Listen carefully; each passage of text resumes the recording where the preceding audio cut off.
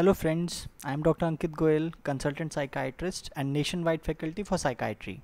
So, continuing with our preparation for NIMHANS exam, which is on 20th of October 2019, we are now presenting the NIMHANS previous paper revision part 2. So, we'll discuss the previous paper pattern of 2018 with our series Extra Concepts and Tips, that is #ECT. So, let us begin with the first question. So the question first is, all of the following are good prognostic factor in schizophrenia except options are A, presence of mood symptoms, B, prominent positive symptoms, C, insidious onset, and D, married. So we have to tell which of the following is not a good prognostic factor. So the answer is option C, that is insidious onset. Now let us discuss some of the important topic, that is the prognostic factors in schizophrenia. So the good prognostic factor is acute or abrupt onset. What is onset? What is onset? Is the time taken from a normal state to the abnormal state. So acute onset means that the onset has occurred within few days or weeks, while insidious onset, that is the symptoms have had an onset from few months to years, that is insidious onset, is a poor prognostic factor. Again, late onset of symptoms is again a good prognostic factor, while early onset of symptoms is a poor prognostic factor. Now the subtypes, which subtype is a good prognostic factor and which is a poor prognostic factor? So catatonic schizophrenia and paranoid schizophrenia are some of the good prognostic type of subtypes of schizophrenia, while simple, hebephrenic or disorganized and undifferentiated schizophrenia are poor prognostic factor. Again, going on the gender, so female gender has a good prognostic factor, while male genders have a poor prognostic factor. Again, prominent positive symptoms. What are the positive symptoms? That is delusions, hallucinations. These are the positive symptoms. So if they are prominently present in the patient, this is a good prognostic factor, while prominent negative symptoms in the form of anhedonia, avolition, alogia, asociality or affect flattening, all these 5 negative symptoms are poor. If they are prominently present in the patient, it is a poor prognostic factor. Now, presence of affective symptoms or mood symptoms. So suppose a patient with schizophrenia is also showing some depressive symptoms or some manic symptoms. So if they are present, then it is considered to be a good prognostic factor. This is a very important point and many a times asked in the question. While if such symptoms are absent, it is a poor prognostic factor. Again, very important to remember that a family history of a mood disorder is a good prognostic factor, while a family history of schizophrenia is again a poor prognostic factor. Now, person being married or having a good social support, these are good prognostic factor, while someone who is unmarried, divorced, widow or separated or has a poor social support are again poor prognostic factor. Pre-morbid functioning, so functioning of a person before the onset of illness. So if it was good, then we say that again a person has good prognostic factor in schizophrenia, while a poor pre-morbid functioning is again a poor prognostic factor. So this is the list of some of the important prognostic factors in schizophrenia and very important to remember for the exam. Now let us go to the next question. A 42-year-old male has persistent doubts since 1 year that his wife is having an affair, although no one agrees with it. These causes sadness and distress, although otherwise he is able to do his work as before. What is the diagnosis? So the options are A, schizoaffective disorder, B, delusional disorder, C, depression, and D, schizophrenia. Again, a very important and clinical question which they seldom ask in such papers. So we need to understand that it appears that there is a persistent doubt that the wife is having an affair, although no one agrees. So this shows that there is a delusion of infidelity. So delusion of infidelity is seen in the question.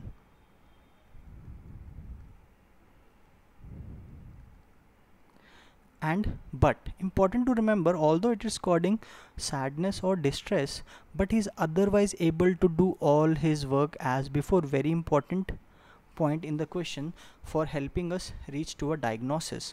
So the answer in this question is option B, that is delusional disorder. So now let us discuss some of the important aspects of a delusional disorder.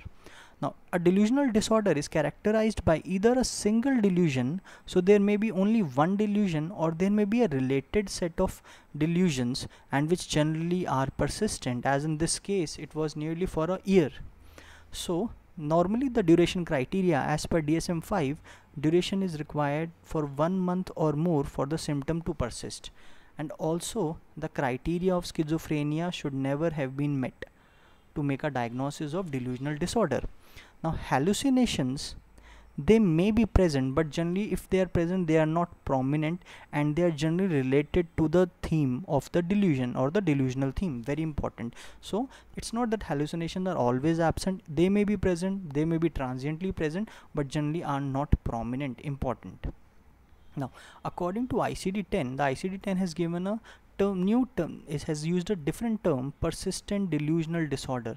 Also one thing different is that they have used the duration criteria, that the symptoms should be present for at least 3 months, then only they make a diagnosis of persistent delusional disorder. Very key highlighting point, that although the delusion is present, the functioning is not markedly impaired.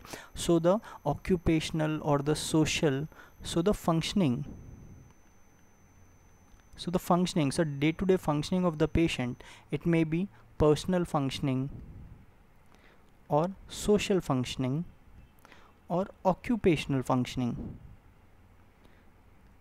So the functioning of the person is not impaired. Very important. Unlike, let us suppose, patients with schizophrenia, where functioning is generally affected. Also the behavior is not obviously bizarre or odd. So if other than the symptom, if you see the patient, he may appear absolutely normal. Now the age of the delusional disorder generally is from the mid to the late 30s. Now it can be of various subtypes depending on the theme of the delusion. So it may be erotomanic type, when the theme is that the person claims that the other person is love with the individual. It may be grandiose type, when the person may claim of having some great talent or having been made some important discovery. So it may be jealousy type, when his or her wife or lover is unfaithful, so infidelity like. It may be persecutory, when someone feels that he's being conspired against, spied or followed or poisoned. It may be somatic type, when the theme is bodily functions or sensations, and it can also be mixed, when no one delusional theme predominates. So these are the various subtypes. Now let us move to the next question. Which of the following drugs is least likely to be associated with hyperprolactinemia? Now such questions are very important because they are asking a lot of questions about the psychopharmacology. Now the options are A. haloperidol, B. risperidone, C. aripiprazole, and D. trifluparazine. So the right answer is option C, that is aripiprazole. Now let us discuss. Now we should know that there is an important relationship between dopamine and prolactin. Now there are 4 important tracts of dopamine in the brain. One of them is tubuloinfundibular tract, or the tubuloinfundibular dopamine pathway, which runs from hypothalamus to the anterior pituitary. Now important to remember that dopamine controls the prolactin secretion. Very important to remember this concept. And generally how it controls, dopamine basically inhibits the release of prolactin. So we know that when we use antipsychotics, it may be first generation antipsychotics or second generation antipsychotics, both of which inhibit dopamine, or both of them are D2 blockers. We also know that first generation are only dopamine blockers, while second generation blocks dopamine as well as serotonin receptor. Important. So when the person is using antipsychotics, so because of inhibition of dopamine in the tubuloinfundibular pathway, there is a decrease in dopamine on patients with antipsychotic. So subsequently this will increase the prolactin. So a patient on antipsychotics may have a raised prolactin. So what are the symptoms of hyperprolactinemia? So it may be sexual dysfunctions that include decrease of libido. That may be one of the symptoms, can be seen in both males and females. There may be menstrual dysfunctions, especially amenorrhea may be one of the symptoms. Cessation of menses, again galactorrhea, again these two symptoms are also very prominent. So there may be secretion of galactorrhea is secretion of milk. So the patient may present with such symptoms which are due to hyperprolactinemia. Now we know that it is more common with the first generation antipsychotics than the second generation antipsychotics, but both of the group of antipsychotics can lead to hyperprolactinemia.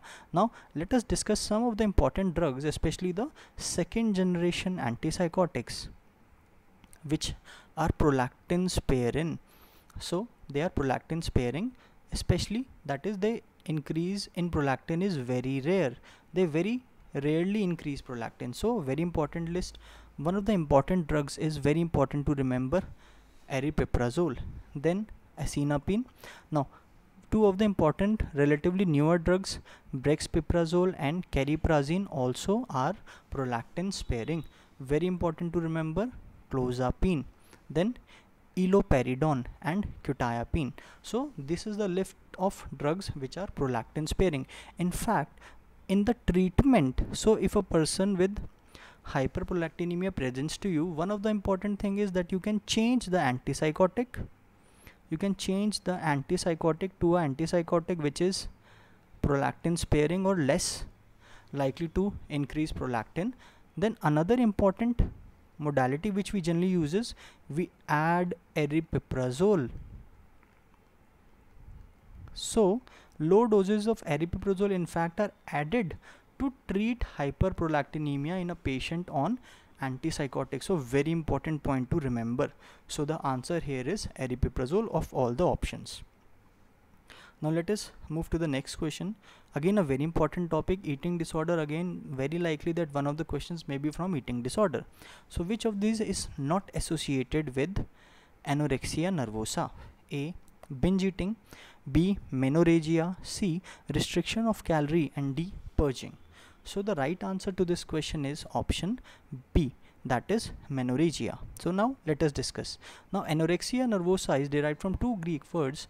Anorexia means loss of appetite and nervosa means nervous in origin. That is, it is a disorder of nervous in origin. Now it is most commonly, very important again to remember, it is most commonly seen in adolescent females. Now but important to remember that this name is a misnomer, because in the patient generally the appetite is normal. No symptom of anorexia, that is no symptom of anorexia is seen in anorexia nervosa, but the name is anorexia nervosa. Most common age of onset is between 14 to 18 years. So adolescent females 14 to 18 age year group is very important, or most common age group of onset. Now what are the characteristic features of the anorexia nervosa? Now very important to understand these. So according to DSM, so we'll discuss according to DSM-5. So important features include, first, that there is a disturbance of body image. So person perceives that she is fat despite the person being very thin in reality. So even if the person is appearing very thin to others, the person still perceives herself to be fat. This is very important, that there is a disturbance in body image. Second, there is excessive fear of fatness. So person has a fear that I may become fat or I am fat, and there is excessive emphasis on thinness, that I should be thin. So for this there is restriction of energy intake. So the person stops taking energy food, which subsequently results in less weight than normal. Sometimes it may be even underweight. Now an important update in DSM-5 or change in DSM-5 is that in DSM-4 TR the amenorrhea was necessary symptom. So it was one of the fourth symptom to make a diagnosis.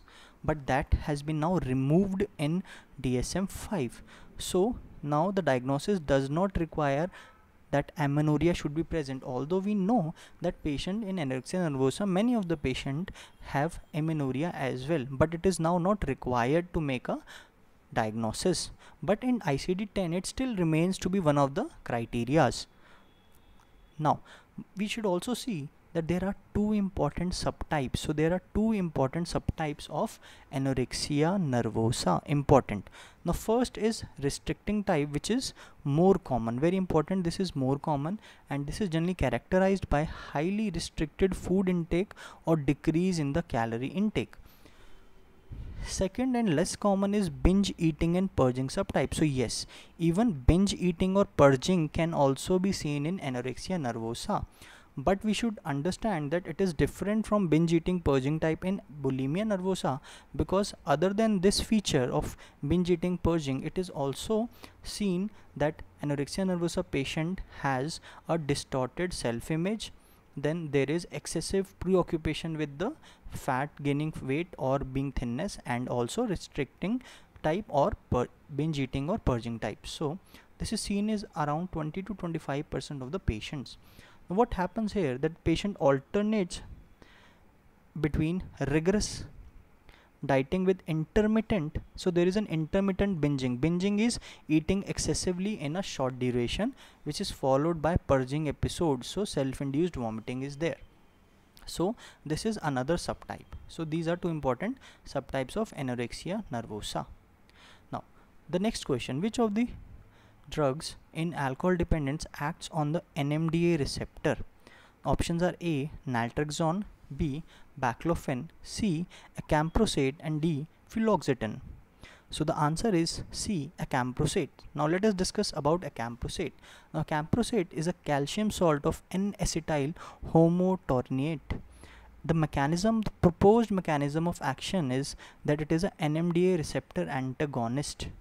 Now it is one of the anti-craving agents used for alcohol, and it is FDA approved for treatment of alcohol dependence. So in fact there are two important drugs which are FDA approved. First we know is acamprosate, important, and second we know is naltrexone.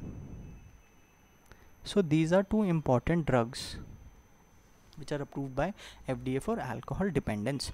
Now important side effects include headache, diarrhea, flatulence, abdominal pain, paresthesias, and skin reactions. Now important to remember that it is contraindicated in patient with severe renal impairment, that is when creatinine clearance is less than 30 ml per minute, very important. So these are some of the important drugs. Also we to continue the list of drugs used, then there is baclofen, then ondansetron, topiramate, and SSRIs like fluoxetine.